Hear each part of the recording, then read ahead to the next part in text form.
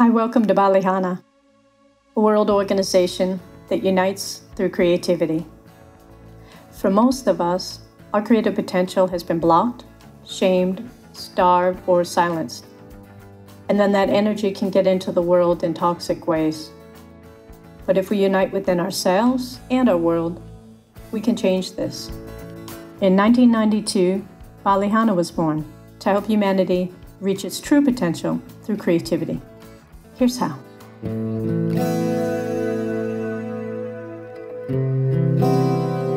Your daughter, Alexis, was in a very special program last summer, Power of Music, New Hampshire. Yes, she had been going through some things herself, as teenagers do, and the Power of Music created a doorway for her to start doing her musical things with other people.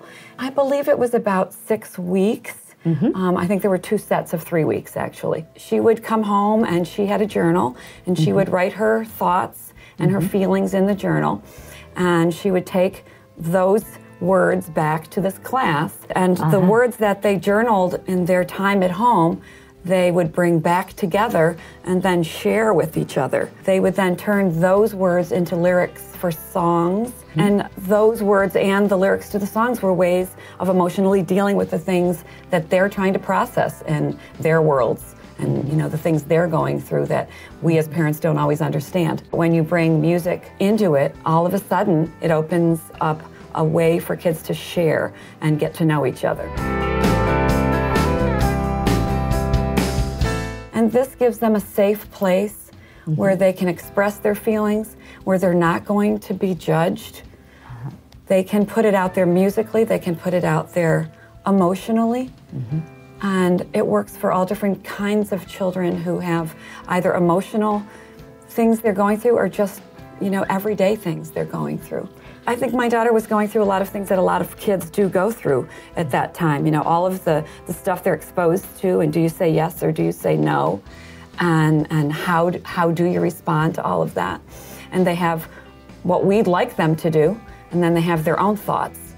And this was a place where they could put that all into words and process it.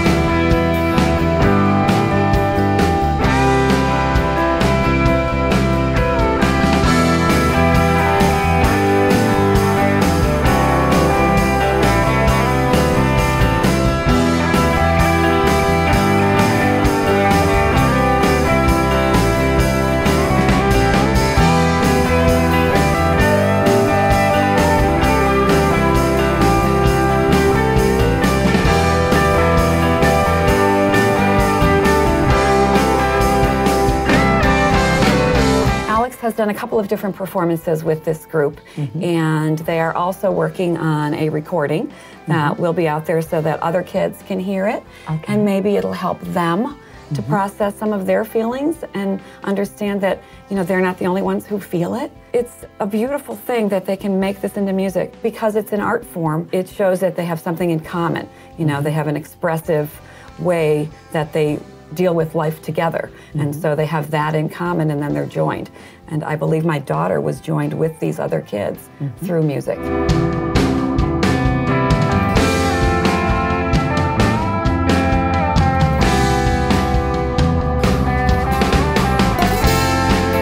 We decided to write a song around the mask. It was a theme. We just came together once a week and we came up with this idea. It's about how people are behind what people see. When you're writing lyrics for a song, especially this one, you really get into it. You feel like you're the person that's in the song, and when you write it down, it's really coming from inside, and it's just really fun to write all this. Tell us a little bit about your piece, Ignorance? That's the name of the song? I wrote it in the early 90s, and I was living in Hungary, Budapest, Hungary at the time. It was about the start of the Yugoslav Civil War. There was a civil war, and most of Europe wanted to keep their hands off of the Yugoslav conflict. I saw all this coming, and I was just so angry that they just could have done a few things to help stabilize it and not let it go out of control like it did, and sow the seeds of anger and hatred for another generation. I found out that she was holding a concert for for music to heal.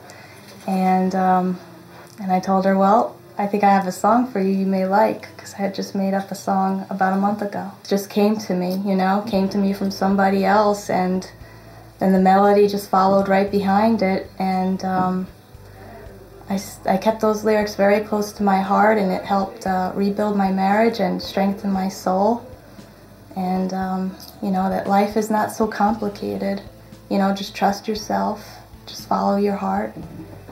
Now, many people get to hear it and pass on that message so it could help other people out. Healing really seems to come with music if you just choose to open your heart in the process of listening. Have you found that? Yep, and it's great the way the other musicians are working at the song and adding on their little individualness together, and then it all comes to unity. And it's group effort, Wow. It's not just one person. Well, I can't wait to hear it.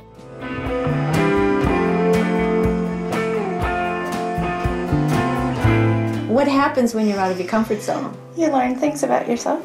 Yeah? Yeah. Want to share? What did you Just that you can do things that you didn't think that were, your crutches, like music. I'm not reading from sheet music. I'm listening for parts. Okay. And so finding those parts and yeah. So you're relying on your ear now, and finding out you can do that, huh? Yeah. Wonderful. It's nice to see all generations working together and creating something, and having other people see everybody working together and what you can accomplish, not just in sports or creative. You come away from the rehearsals more connected to other people, and hopefully that's what everyone else will feel too. Have you noticed, being a songwriter, that a lot of inspiration comes from really painful experiences? Yes, I have. It's where a few of my songs have derived from, actually. I try not to be analytic with emotions, and I try to just more so translate them to paper and music and my songs. But I have found that most of the time I feel most inspired when something negative has happened in my life that has inflicted those painful emotions. You go deep inside and you connect with others' souls as well. Exactly. That's ultimately what I hope to do with my music, is to reach out to other people and really, maybe they've had a similar experience or they can relate to it. But it's not only the words, but also the music that really they can really feel it in their soul, and inside of them, that they can just really feel the music. So that they can appreciate all it is that you do.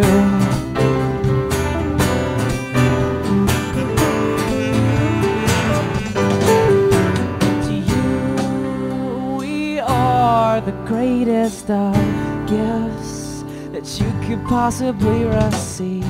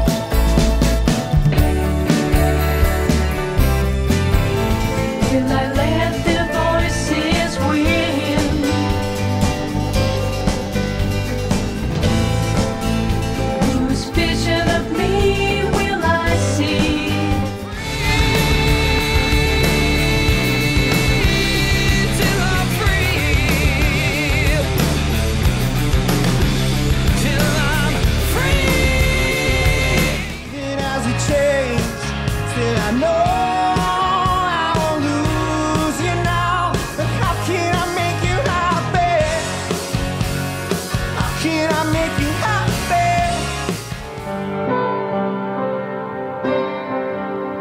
The Dorothy and me was stepped in the twister.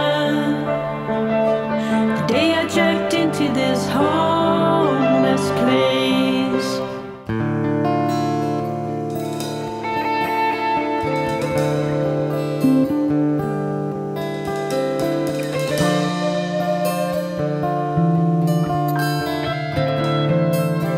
Everybody on the planet is a member of one generation because nobody has yet crossed the gap from this breakdown scenario to a breakthrough civilization. And so we're right at that tipping point, as many people say, and there are no elders that you can say understand exactly how a planet shifts from high-tech, overpopulated to sustainable, evolvable world. Nobody. So everybody, whether you're 8 or 80, are members of one generation. But I like the name Generation One. And one song for Generation One would be a very good idea. You see, I'm 83, and sometimes if I'm with a person who's 12, who's extremely brilliant, and we're chatting, and here's this 12-year-old, and here's this 83-year-old, and one time during this conversation, I just took this person's hand, and I said, you know what? We're one generation. It doesn't matter, because you haven't been through this, I haven't been through this, you know more of some things, I know a little bit more about something else. And there was a uniting of generations. And you know, there's a uniting of so many elements in our life now, our relationship with Earth, with each other, with different religions, with different faiths, with different sexes. So I would like to proclaim Generation One. And instead of having all these different generations where the young get somehow separated out by the millennial or this generation or that generation, if we're all in it together, it makes a very big difference. Music's the universal language. Anytime you can use it to heal or to make things better is a tremendous advantage, and dealing with kids is especially a sweet spot, tender spot. So this seems to have all the ingredients. We roll it all up and we have a great project which hopefully will deliver a great result. Yes, and exactly. Music heals.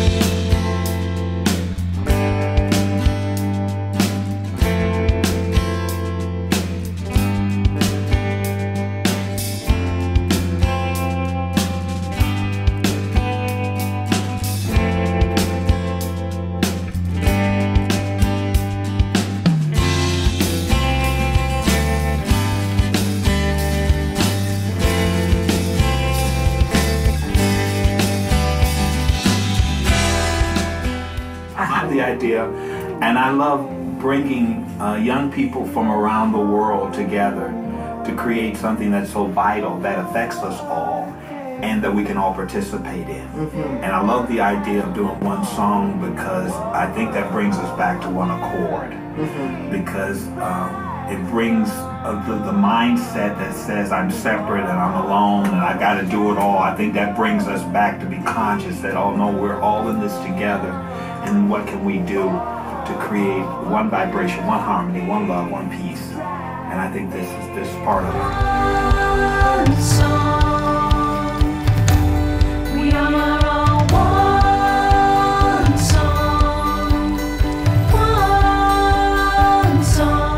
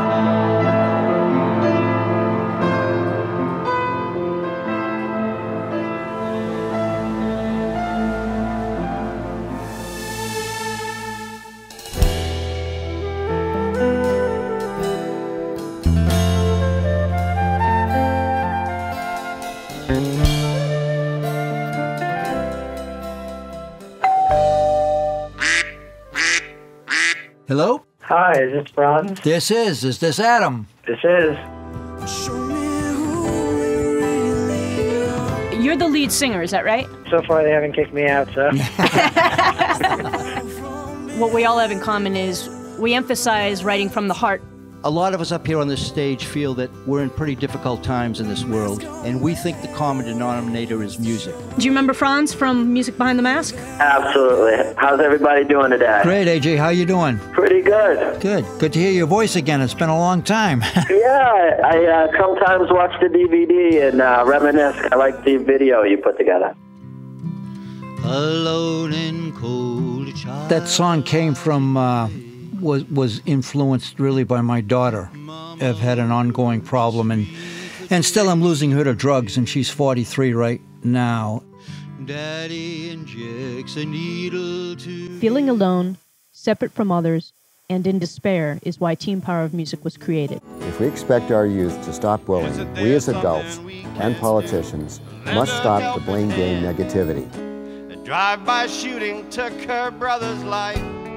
I work with a lot of kids that want to go to prison. And that's the other side of it, because they find that glamorous because there's nothing else that they want to do.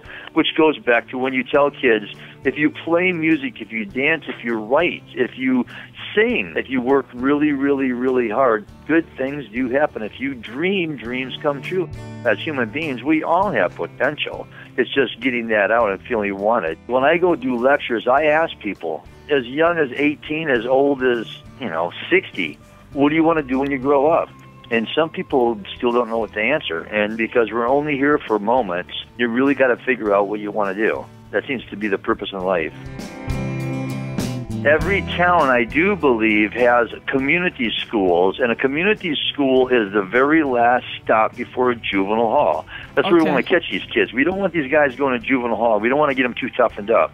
We want to have these guys have the knowledge. And I think it's really important to catch these kids probably from the 6th grade on up. If all communities got together, it would not be that hard, and we wouldn't be having this discussion, because everybody would put up a couple of dollars to make sure that all of our kids were taken care of. And that's what it is. It's all of our kids. We all live in the same planet. We're all in the same place here. Because if you don't put money in these kids now in the programs, you're going to invest in them later on. You're going to be building more county jails and more prisons. I don't know back there, out here since 1981, they've built 32 prisons and only 1 college. 85% are there for nonviolent drug alcohol crimes. They had 3rd grade reading level. Well, let's start thinking about this. And when you're abused and you're from poor families, bad education, bad food, you're going to make bad decisions. Right. And that's where it starts. And I tell kids now, if you write a song, you may not be a big rock star, but you wrote a song. And if you write a book, you may not get it on Penguin Books, but you wrote a book. Or you've learned how to dance. Or you've learned how to do something. And that's the most important thing. If you just try to do something and keep searching. At 57, I'm still searching. Right. I still keep on trying to have hope that there's going to be something out there and that I can make that change. And that's why I wrote my book. Beautiful. That's why I write the songs that I write, because I just think it's really important that we keep on keeping on.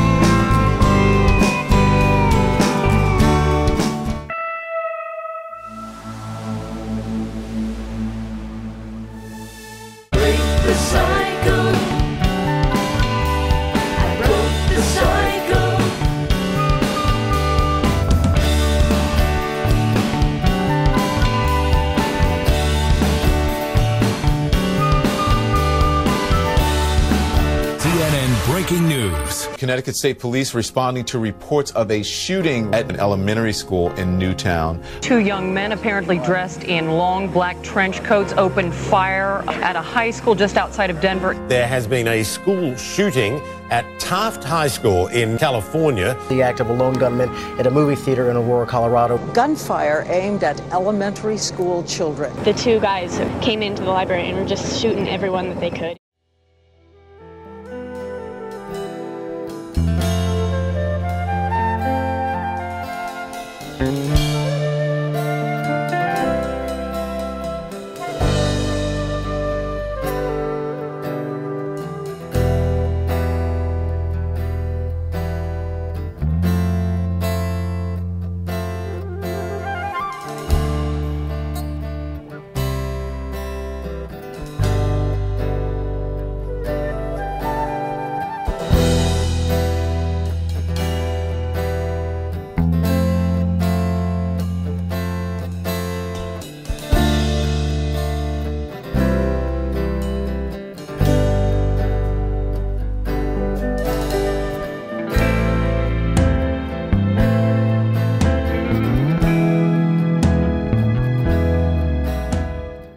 Amaye, wee, huwe huwedo, hiye huwe huwedo, hiye, amaye, wee.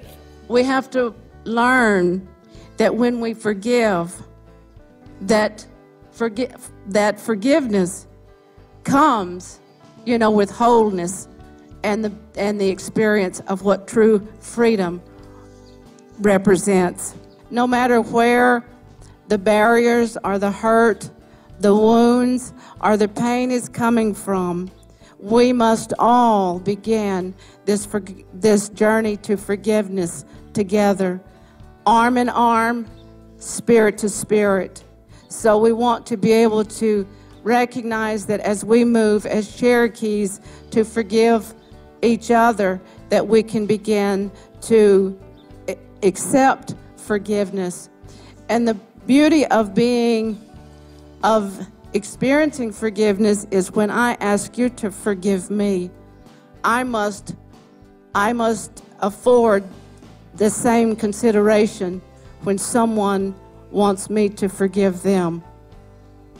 Oftentimes we get caught up in that, and we forget that when someone asks us to forgive, and it's easy oftentimes to do that. But then when we are asked to forgive, then we are quick to forget that consideration that we had asked for.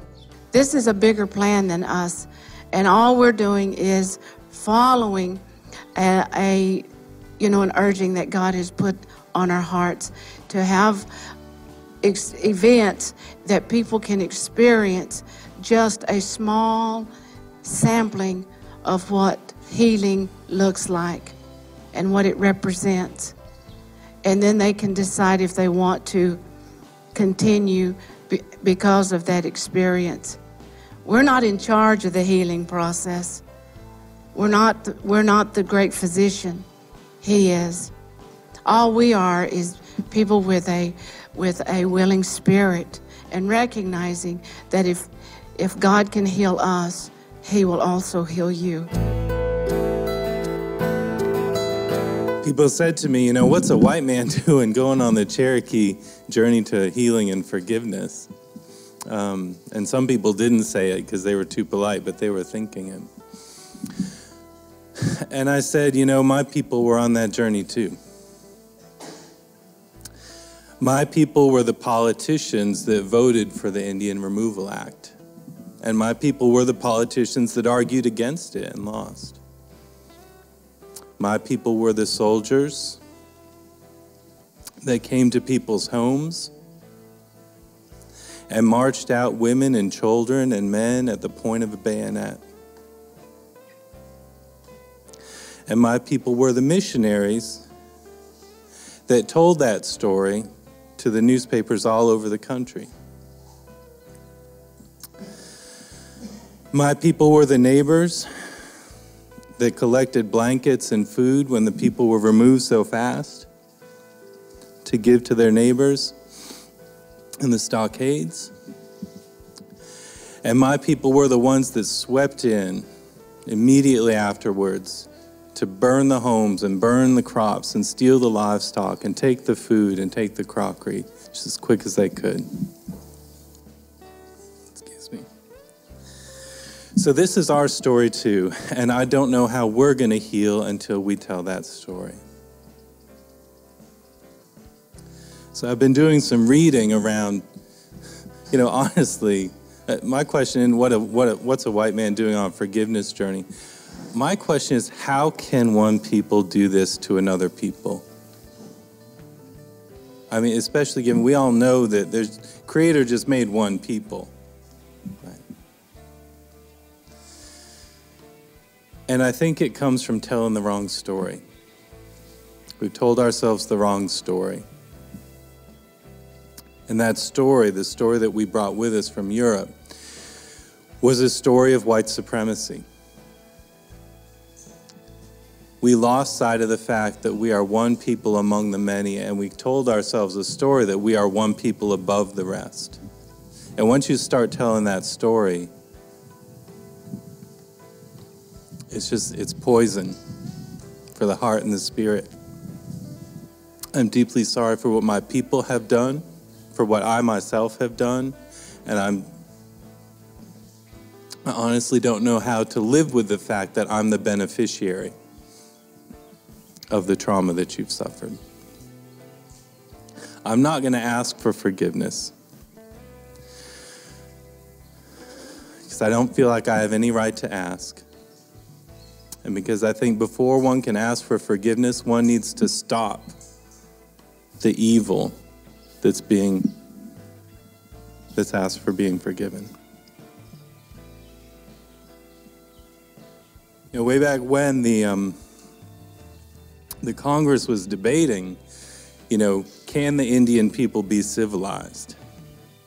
And a little later on, they were debating, you know, are Indians really fully human? And it's really clear to me that we had it backwards. And the question that we were really answering in those debates is, can we be civilized? Can we treat our brothers like our brothers? The question we were answering is, can we be fully human? Can we look in the mirror and see not just the people that look like us, but all the people that Creator made? And you know, back in the 1830s, I think we came up short on both questions. I'm not sure that we would do a whole lot better today, but I give you my word that for myself and for my son and for my family, I will do my best to tell the truth and to heal. For those of us that don't understand, and I'm only just learning the history of what actually happened on the Trail of Tears from a Cherokee perspective. Oh, yeah. We know it in how we were raised in our own history books, which honey, it was really just resonated. a paragraph. Yeah, the Native Americans were relocated in the American history books. It's an entirely different story in reality. There was a letter that was written by a Union soldier that was part of the escorting on this northern route. Okay. And he wrote a letter and said he thought that he had seen the worst of man in the Civil War, with hundreds of people being killed in one field. Wow. He said that doesn't touch the cruelty of this. Oh. And oh my God, it brought tears to my eyes. So that gives, and that was a handwritten note that was preserved. Wow. That Trail of Tears, they didn't call it that then, but this removal act was the cruelest thing he had ever seen. Children dying. Oh. And the Native Americans, many, it wasn't just Cherokee, you know, all the tribes it was were all the tribes. Yeah. And as they made their journey and they died, they wouldn't even allow them to do ceremony to take care of their dead. Oof. They had to leave them. Oftentimes without even burying them. Oh. You know, so it was a cultural, absolutely horrific shock to everybody that was involved, even the soldiers that had to march them. The forgiveness journey is all about being in the now as well, right? Absolutely. So is that the whole purpose of doing the Trail of Tears again and the healing ceremonies? Well, it was, Patty had a vision. Okay. And her vision was a vision of healing and forgiveness. Now, as she had that vision, a monument came to Cherokee from Tahlequah. And that monument was Transformation Through Forgiveness. Beautiful. And it was a 16-foot high bronze monument of a Native American wrapped in an eagle. And so that monument came to Cherokee. Patty had her vision. She went out to Oklahoma and talked with the chief of the Cherokee Nation, the chief of the Katua Band, and they all wanted to support this effort. It's beautiful. And so what it evolved, and there was a 3-year planning period, but what it evolved to in 2012 was a journey to forgiveness and healing. What took place is that Cherokee left the Koala boundary on a bus, and we drove out to Tahlequah. And then we were stopping at 7 significant places on the northern route to come back to Cherokee. There's 3 recognized federal tribes of Cherokee: the Eastern Band of the Cherokee, the Cherokee Nation, which is by far the largest, and then the Kituwa Band. So those are the recognized tribes. One of the most unique things before we started doing the Trail of Tears backwards, you know, for forgiveness, was that they did a stomp dance. Okay. And a stomp dance is a religious ceremony of the ancient ways. And that was the first time that the tribes had danced together since the Trail of Tears. Oh my. The intent was to come back on the Trail of Tears backwards. And so we did walk some of it, but it was, you know, a bus ride from one location to the next. And we did healing ceremony. And Don Kiowas was the facilitator. And he had a hoop, because, you know, the Native Americans, their thinking is circular. You know, the hoop, the sacred hoop, is representative of their life generation after generation. Okay. And it was a hoop of 100 eagle feathers. So it was just powerful. Magical. And then a mask that also had, eagle feathers on it. And so we would do healing circles, you know, at each location. And they would last up to 3 hours. I mean, it went to the innermost part of your being. And so when we started, the very first healing circle, some of the children were very honest. And they said they hated the white people. Okay. They didn't know why we were there. They wished that we weren't on the journey, you know. And, you know, and sure, just very honest. genuine. Sure, you know, which was, that's the safety of doing this healing.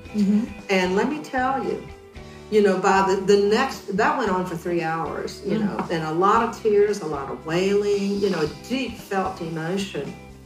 And the intent was to honor those who have passed by there and to ask forgiveness from our ancestors, whether it be the soldiers that marched them or the, you know, the Native American, for what took place, and to not carry that hatred any further. What they did, they forgave the unforgivable.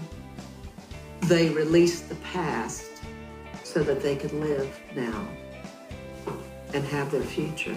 That's the key. Yeah.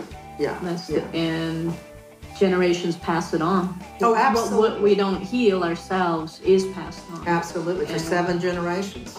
Right? Yeah. Right? And so this journey that the Cherokee made was so important because the tears that flowed were expressed to prevent the next 7 generations from having to feel that. And so the idea and what they're doing now is trying to continue this journey.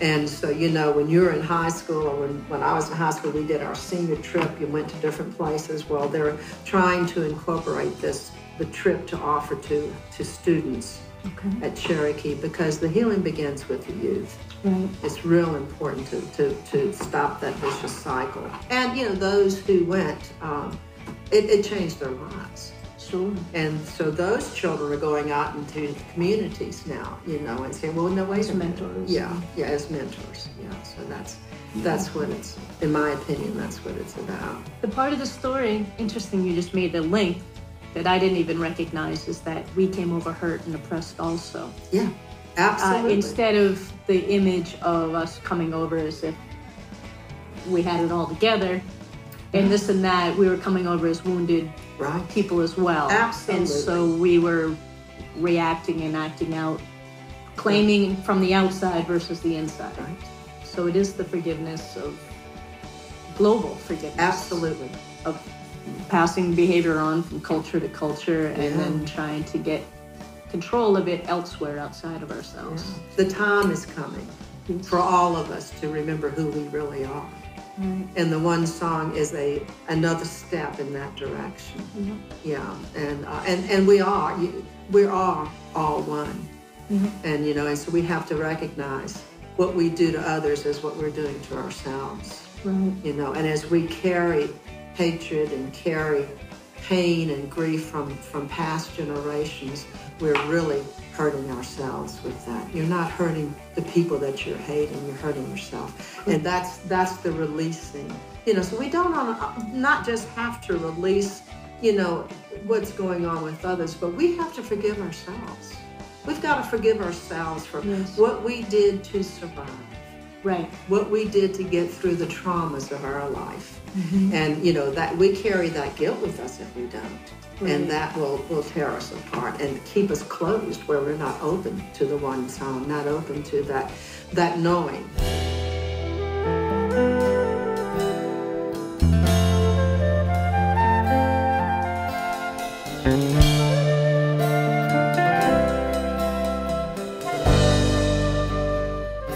I had been involved with using horses for healing, and equine-assisted psychotherapy was called.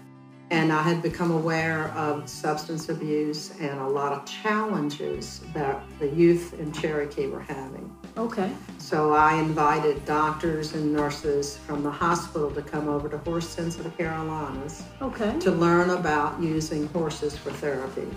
And dealing with addictions as well? Yes, and dealing with addictions.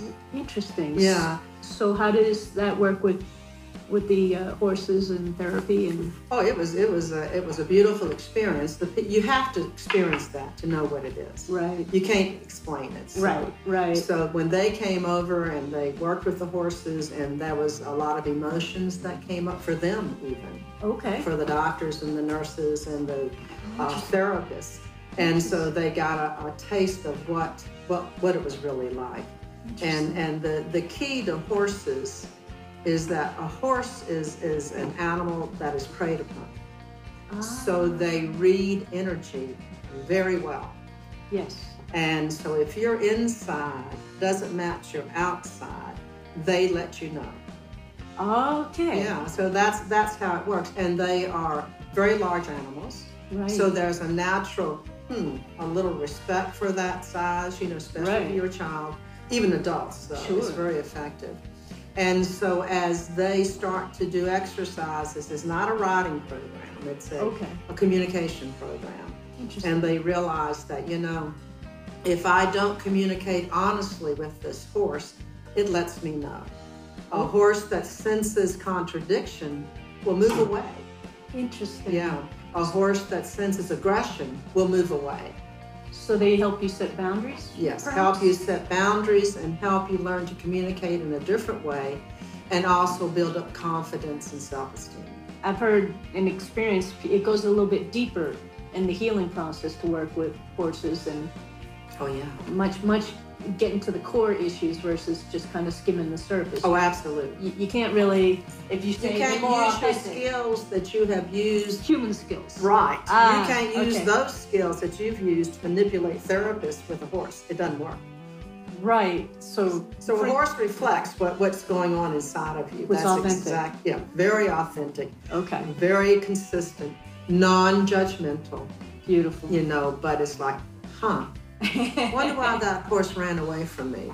Interesting. Yeah, so you have to look inside and say, oh, well, yeah, I was a little bit upset today, you know, and then the truth starts to come out. And I've actually seen horses, this is the truth, that have gone to the far end of the arena. Right. When somebody is not matching inside to outside. And because that's their, you know, what's a horse's survival technique? The first thing they do is run. Right. Yeah, they only fight if they're cornered. Okay. Okay. So, you know, they will move away as much as they can from danger. And so I've seen the horse go to the far end of the arena. Mm-hmm. And as the person that's in this therapy session starts to open up and heal, and their inside start to match their outside, I have literally seen a horse walk from the end of the arena back up to that person and lay their heads on their back. Oh, how beautiful. And the guy just crumbled, you know, because he realized what he was doing. Yeah, so it's an awakening. It's a powerful therapy. Many children came out, to do therapy for a good while. Some of them were diabetic. Okay. And so it helped with their diabetes because it helped their self-esteem, and it helped them learn to set boundaries and control what they were doing. Interesting. And also we got children from a lockdown facility, which were not just Cherokee. This is a facility that is used for any Native American that has not been responding to therapy. traditional therapy. Okay. And it's really the final step between Cherokee and federal prison. Okay. If they don't clean up at this, then they're going to go to prison. And so it's an opportunity. Okay. And so they come to this facility on the eastern band of the Cherokee Indians, Koala Boundary. And we had that for several years, where the children that have been exposed to the worst of the worst, okay, came and did therapy with the horses, and it was just a magnificent thing to experience. Break the cycle. I broke the cycle.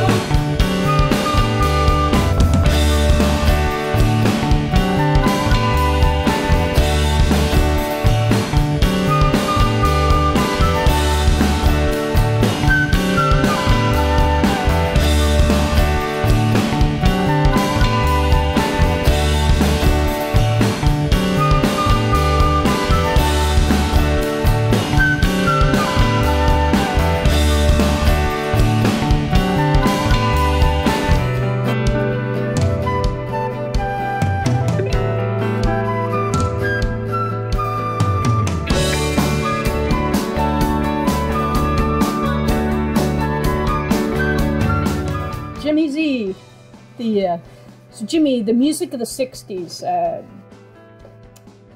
who were some of your favorite bands of the Woodstock generation that you remember? Yeah, Joe Cocker, Santana, Paul Butterfield, and of course, Giza, Giza. The Gizas. Yeah. Yeah, what a shame when they broke up, huh? Yeah, it's heartbreaking. It's heartbreaking. I was really big fan. I heard you were the king of pranks. That one goes down in history at one of the festivals. Yeah, I couldn't help myself. The new term is called PTSD now, which is a portable toilet post-traumatic stress syndrome. Oh. All concert goers now have suffered a panic over... Yeah, I think I started. They think of Jimmy Z when they think of... Yeah, well, as it happens, I have the utmost respect for Z, and still do.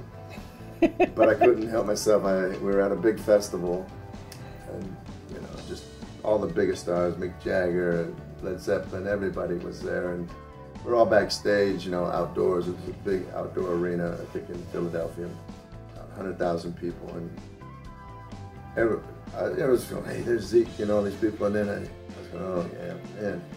And so then there was this little grassy knoll, and at the bottom was three porta potties, and for the people backstage. And I saw Zeke taking off down the hill towards the porta potty alone, and I was just thinking, and then all these people were like, hey, look, Zeke, he's going to have a slash, and all this, And I'm going, geez, and then I went, So I kind of slipped away, and I was behind him a ways, and I made my way down towards the porta potties myself, and by the time I got there, he was already in one, and I could hear him and so I don't know why, I grabbed it and I went, wow, wow, wow, wow, and he's going, hey, hey, hey, hey, hey, and I'm laughing, I look up the hill, and there's all these like Tom Petty, these superstars and everybody, they're going, and I went, uh-oh. You shook Zeke. And how did he handle it? Well, I made my way back. I was with Tom Petty at the time, and Tom's usually like, hey, what's happening? Real kind of slow country guy, and I got to him, he goes, are you out of your mind? That was Zeke Giza, man. And I said, well, calm down, man. It's gonna be okay, and like, he goes, can't believe you did that, and I'm with a bunch of people around it, but everybody's looking down that hill at that porta potty for Zeke to come out, and sure enough, the door opens up, slams open, he comes out, little stinky face, and he's looking around, looking up the hill, and he's got these faded Levi's on, and you could see a pee stain all down his pants, and I started busting up again. Really close to getting fired that day. we had a funny saying, a fine line between humor and unemployment. Right. I was riding that line big that day. Yeah, But I think he had a sense of humor. It's okay. Wild Willie, you know, yeah, I mean, there's many drummers, you asked me about drummers earlier.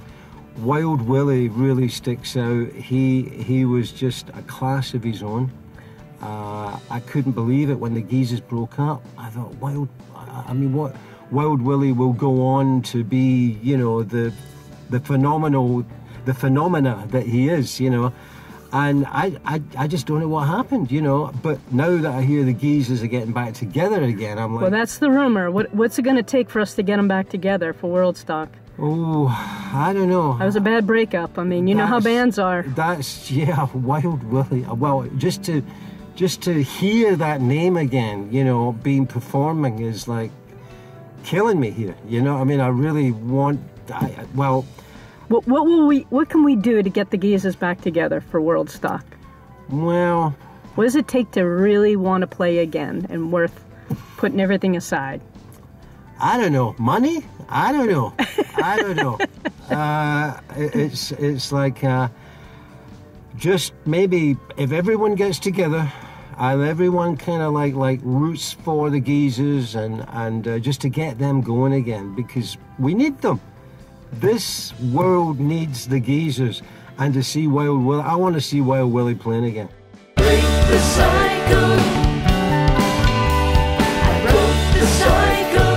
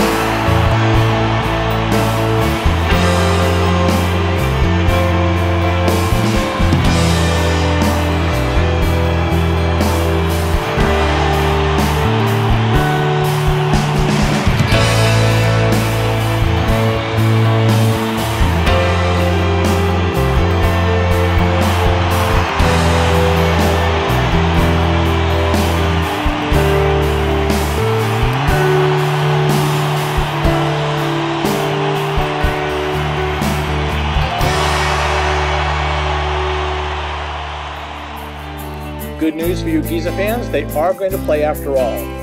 They've taken a slot at 4 o'clock tomorrow afternoon. If you're anybody, you ought to be there. These dreams are haunting me. Keep waking up at 3. Afraid that they will see the shame and pain still inside of me.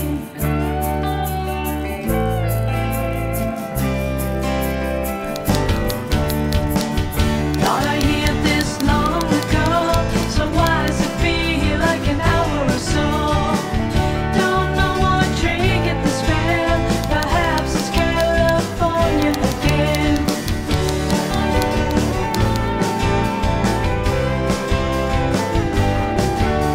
Shadow, shadow, shadow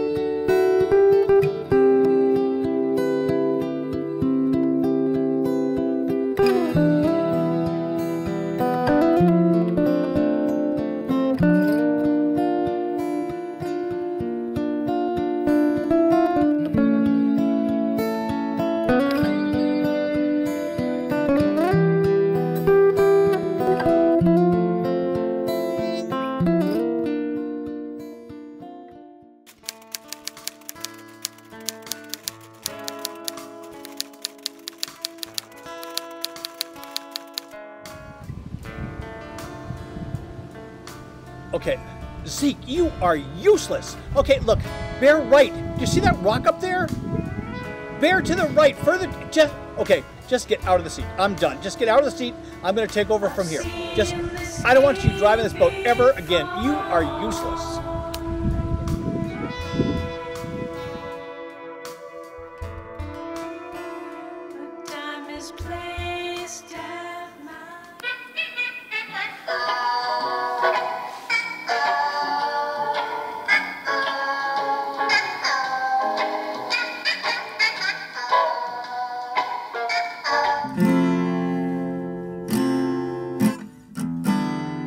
I actually was getting gas at the gas station one day, and I saw Barbara in my rearview mirror, and I got out because I teared up because I felt how much she had done for my daughter in helping my daughter express herself. And I jumped out while they were filling the gas tank up in downtown Wolfboro and gave her a big hug and thanked her.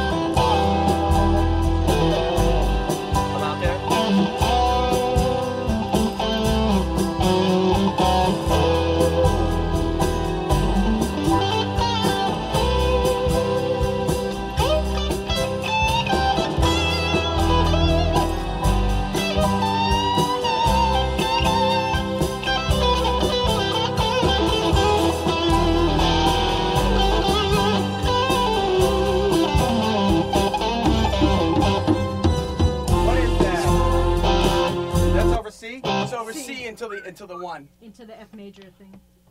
Just the end part or the solo section? The end? Yeah, what I'll do is I'll actually, we'll do it.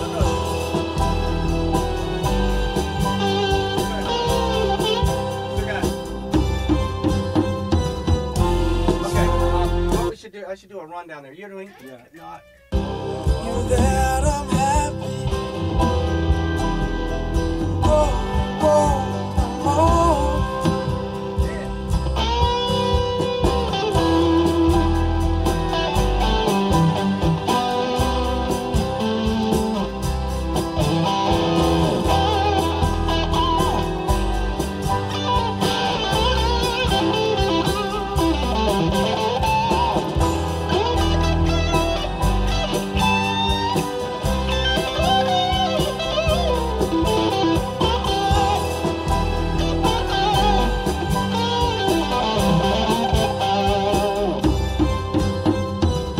Nice. Let's do a couple takes of that. That was great. Okay. You're there, I'm happy.